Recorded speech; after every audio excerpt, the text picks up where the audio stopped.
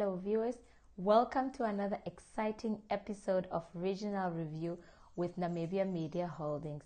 My name is Tuyeimo Haidula and I'm bringing you the update from Oshana region.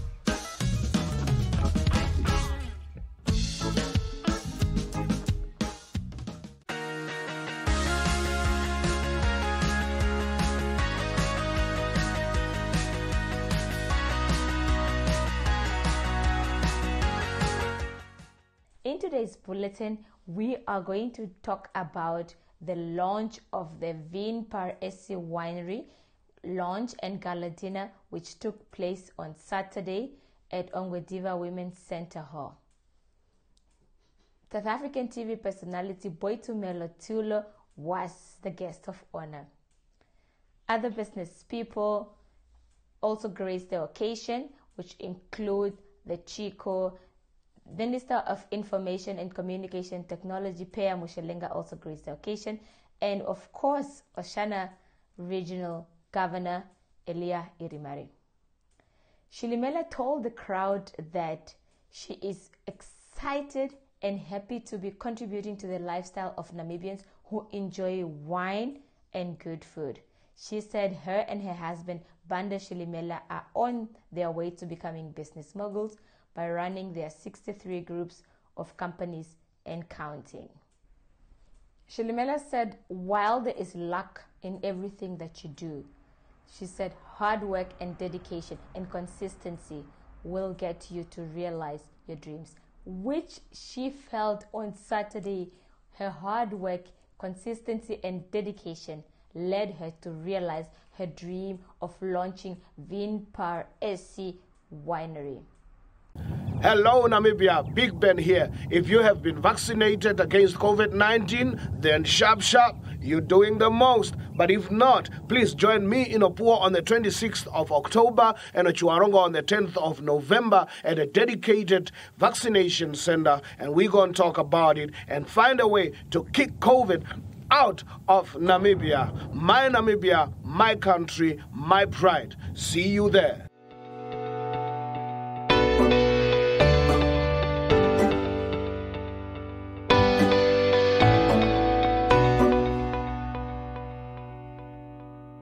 Now, to move on to our next episode, we are going to talk about the COVID-19 impact on schools, high schools, primary schools, and the education sector in Namibia as a whole. As we've all learned, COVID-19 has caused a serious disruption in our everyday lives, and we are waiting to return to the norm, but the norm is definitely not coming back. So we are going to adjust and live life as it comes. Haimbili Haufiku Senior Secondary School principal has shared with us tips on how other schools and teachers can still get the great results that they want to get from their learners or pupils, should I say, besides the COVID-19 disruption in schooling and how things should be done. My name is Rabanus Chaninga, the school principal of Haimbili Haufiku Senior Secondary School. During COVID-19, of course, it has been a hard time for us to break through. It's one of those, I think, tough time really we had before. I mean, we have never experienced it before. So what happened is that immediately after the lockdown, it was hectic and it was a bit of chaos. But however, we tried to settle in, just like any other person. Like we were told, of course, we must try it online. It's something that we tried, but to be honest with you, I don't think it's something that one can say it has really contributed towards good results. Online teaching, because remember, although we are a town school, majority of our learners are learners from the remote areas, and they are kids from a poor background. Very, very few that could get a smartphone to navigate through these online studies.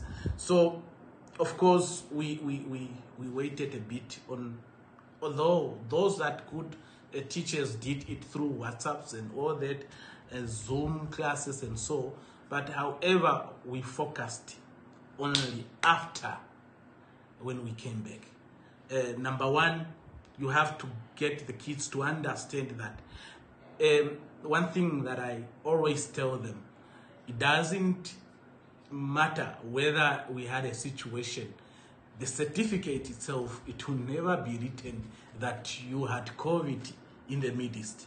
The certificate will be straightforward. If you are in grade 12, it's for grade 12. Grade 11 is for grade 11. And there shall be no day that you have something like no results will be relaxed entries to universities. So it's motivation. We motivated the kids. We motivated the kids, and the teachers, they did their part.